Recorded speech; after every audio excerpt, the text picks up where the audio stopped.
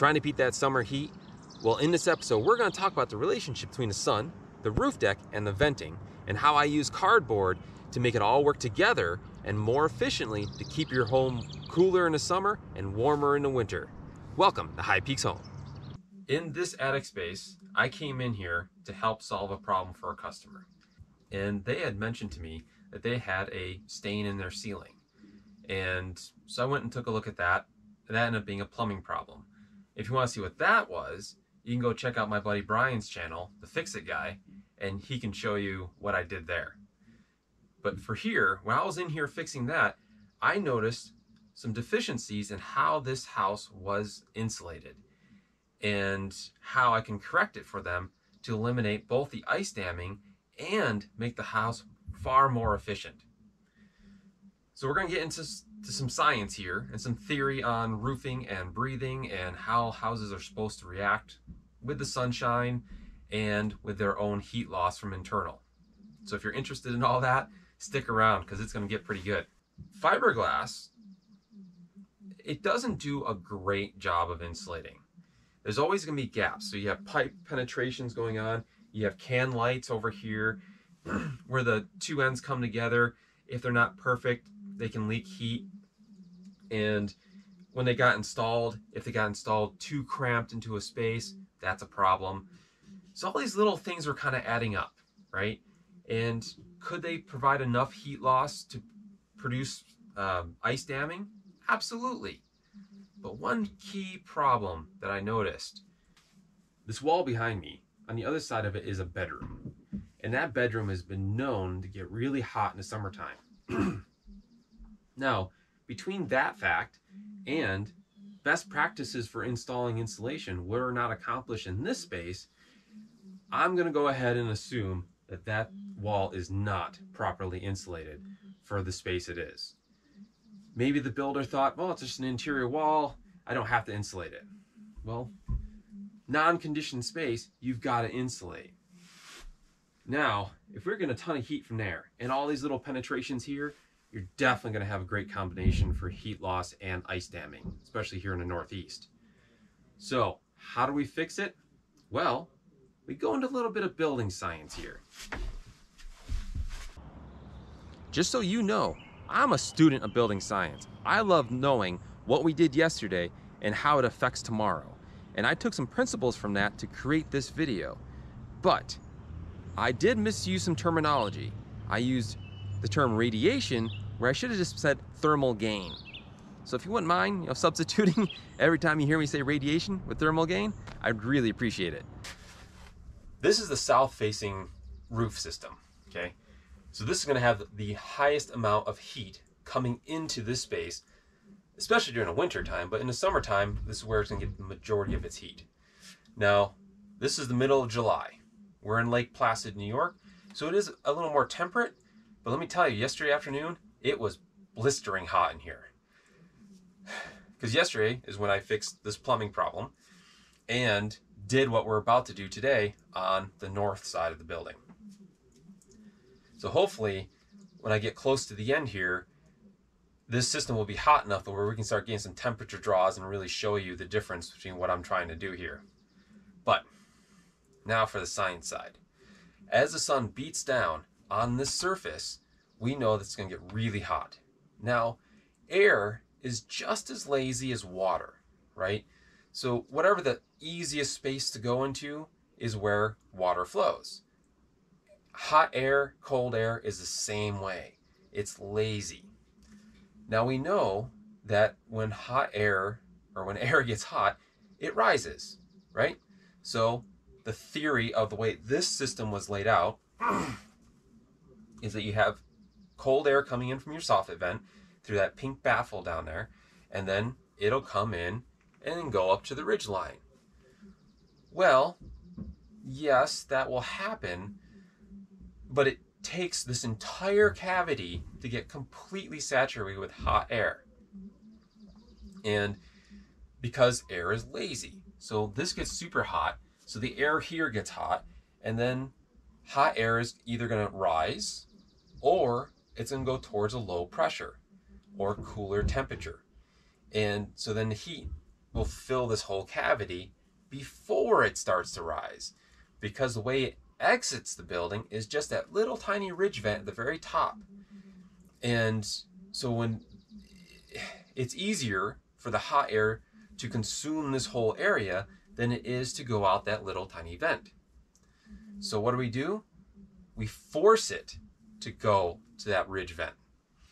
And the way we do that is you can do it, well, I know of 3 different ways of doing it. One, you could put nailer strips in the sides of your rafters and then nail in a piece of plywood to go across that to create an air gap between the roof deck and that piece of sheathing that you put in. That's the most expensive way and a very thorough way. I've done it before in really large houses, and you can spend thousands of dollars doing that, and it works beautifully, and a spray foamer will love you for it. Or you can take these pink baffles that are installed here and go all the way up to the ridge line. Now that's the fastest way of doing it. The problem with that is, or a gap between the pink baffle and the rafter, and allows some sheathing to be exposed. So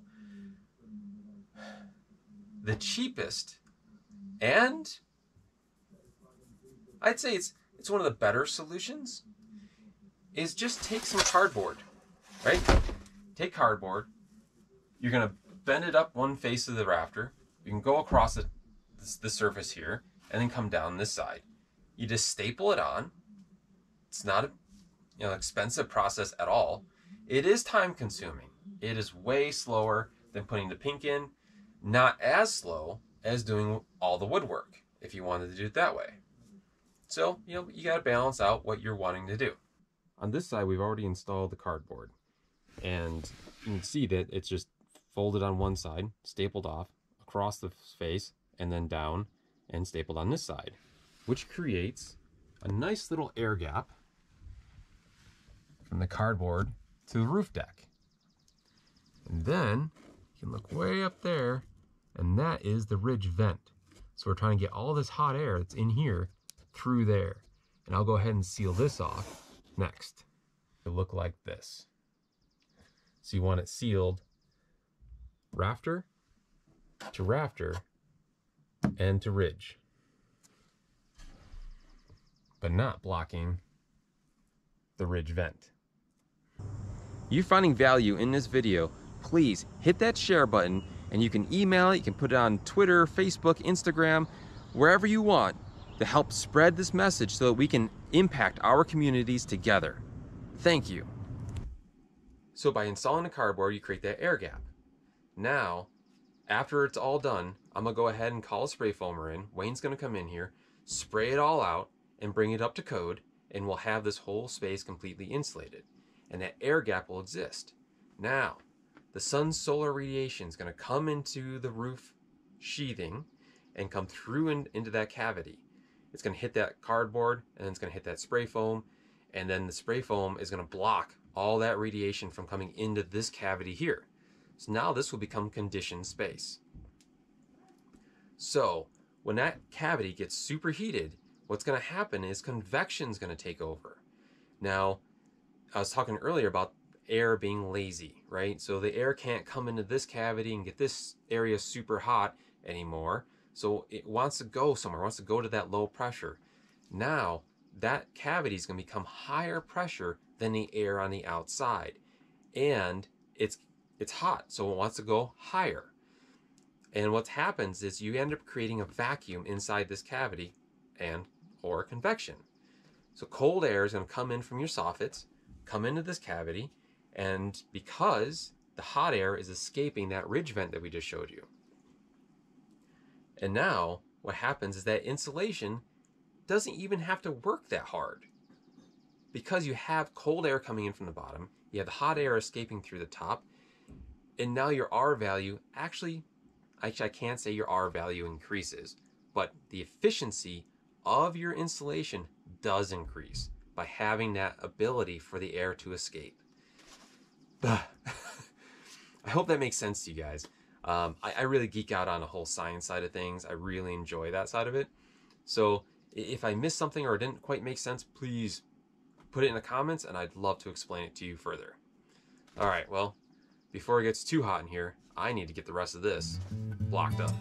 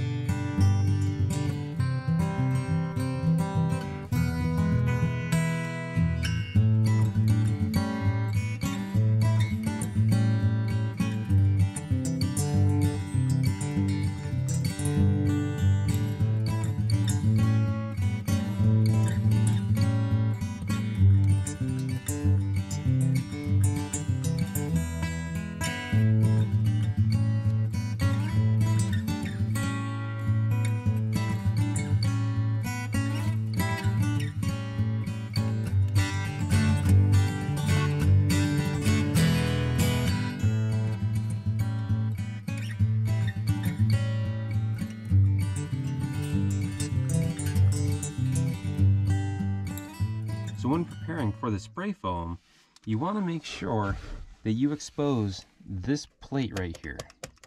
This is the top plate of your exterior wall.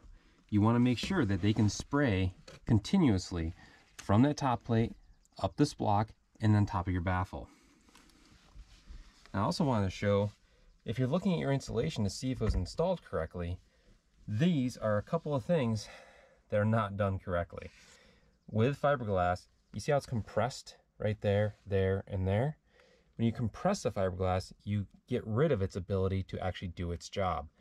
Now, this is a difficult scenario to get this insulated properly, but you can do it. Now, directly next to it, you can see that hole right there. So hot air is coming right out of there into this space. You have compression there because the insulation was jammed in. So that's not correct. And then, you know, just right down the line, they didn't do any of these correctly. Hey. So in order to get it done correctly, after you shove it in there, you just kind of massage it a little bit. Work it in, pick up on it.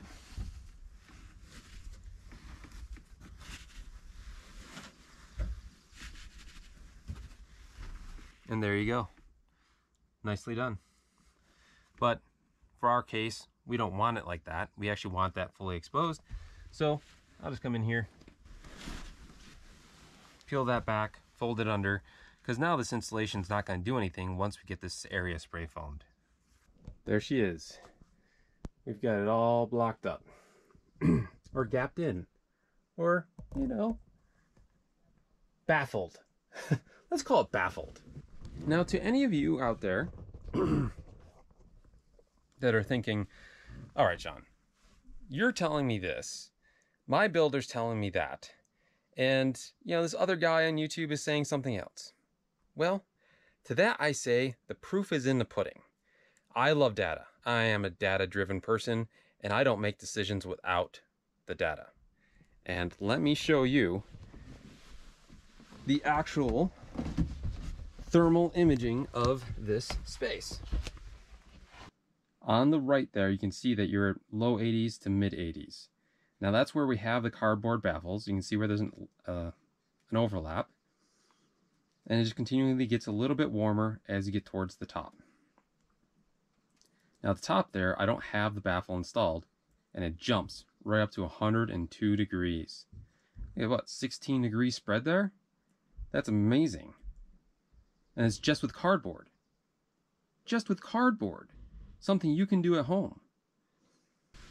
I'm so glad to be out of that attic. and outside in a cool breeze.